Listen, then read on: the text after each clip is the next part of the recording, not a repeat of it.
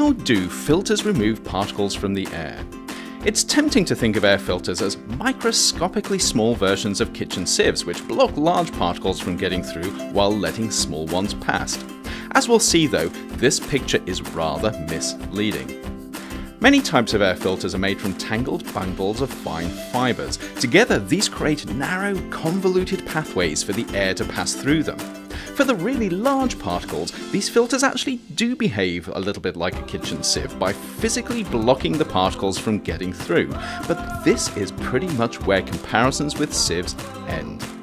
To understand why, imagine for a moment a car speeding along a winding road.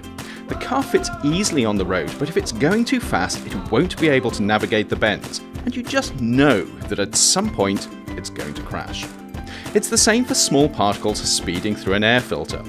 As the air twists and turns, the particles can't keep up, and ultimately they end up crashing out and being caught.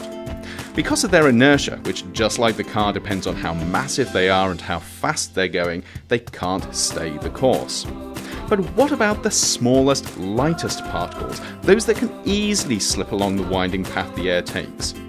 Amazingly, these are also captured efficiently, but for a very different reason.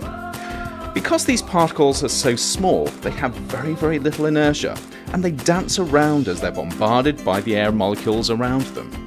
This rather unusual behaviour is called Brownian motion after the first person to observe it, and as they dance, they end up colliding with the filter and being captured. So at the end of the day, it's not the smallest airborne particles that are the hardest to filter out, but the medium-sized ones. Those that are too small to be captured through inertia, but too large to be captured through Brownian motion.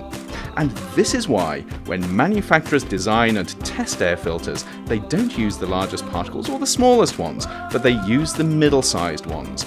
Those particles that are just the right size to slip through and make it to the other side.